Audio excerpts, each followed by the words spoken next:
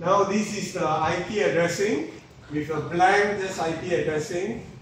Alright, so we're going to configure OSPF. Alright, so let's click on this router. Router 0. First you do a config term.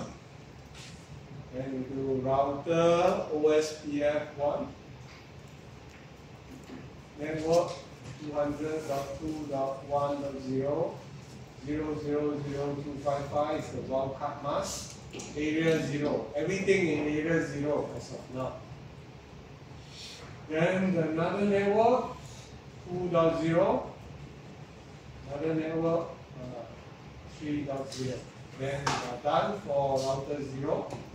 Config term, you have to put the host name. Remember, router 0. Here is router 0. Okay. Then you save configuration.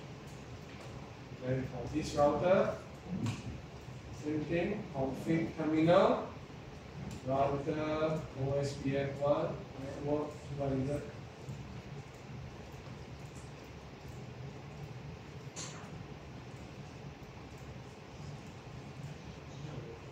This one, okay, and then config term, host name, router 1, then copy from start. Right? And then you can do a show IP route. You can see all the route is here. So this is how the OSPF is configured.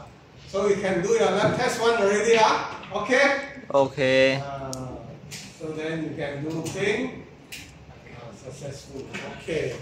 Thank you.